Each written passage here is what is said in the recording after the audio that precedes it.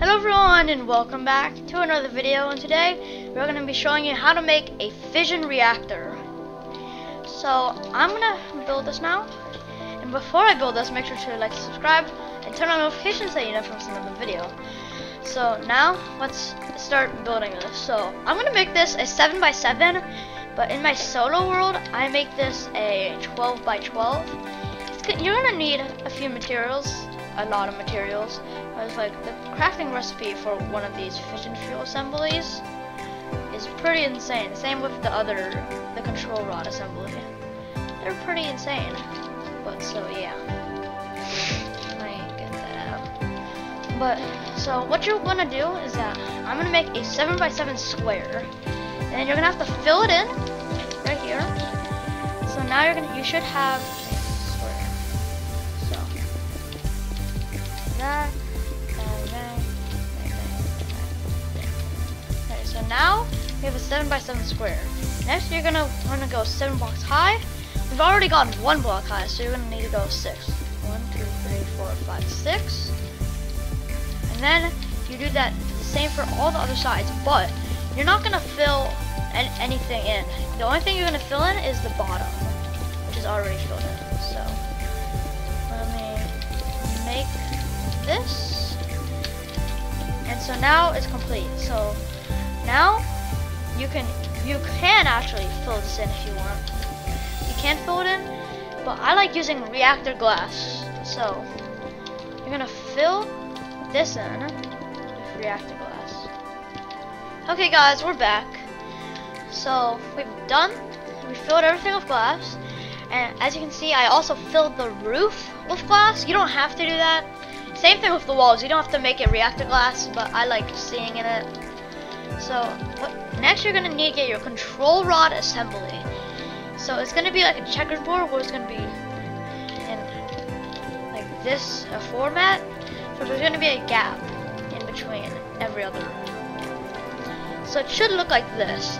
Now if you're making it an odd number, like one of the sides is gonna be like this. So one of the sides is going to be only 2, but it's fine. You just need to have it in this format where it's like a checkered board. So next you're going to need your fission fuel assembly, and you're going to get from the control rod assemblies, you're going to bring it all the way to the ground with the fission fuel assemblies. So let's fill all of this in, and we're almost done filling all this in. There we go. So now we're gonna fill the last one in, and then we're gonna close this up. And when you close this up, if you've done it correctly, you should see that red particle effect. So I'll show it again.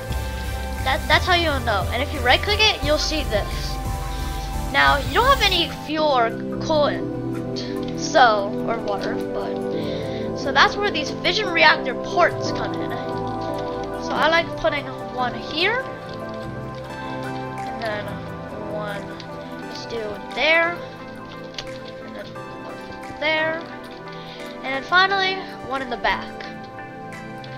Okay guys, we're back. So we got the configurator, and this is going to configure our ports. So what you're going to do, shift right click.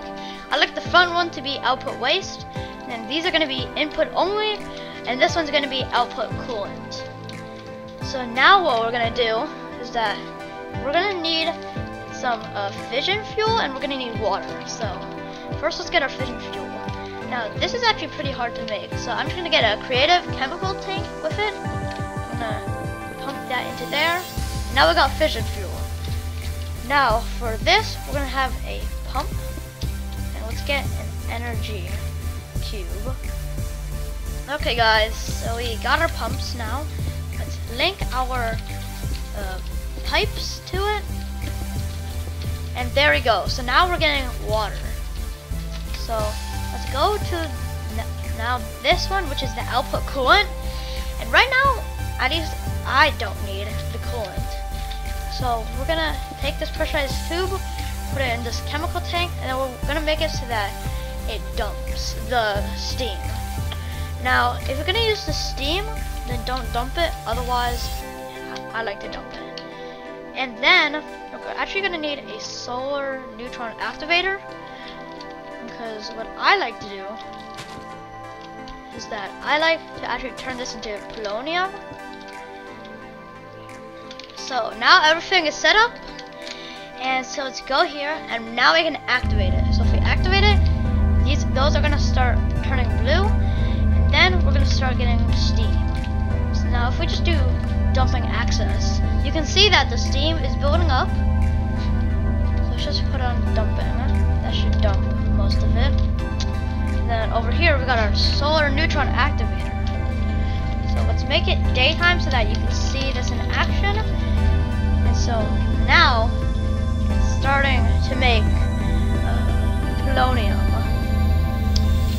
So this is the fission reactor. I hope you guys enjoyed this video. Make sure to like and subscribe. Turn on notifications so that you never miss another video. This has been Nathan. Peace out.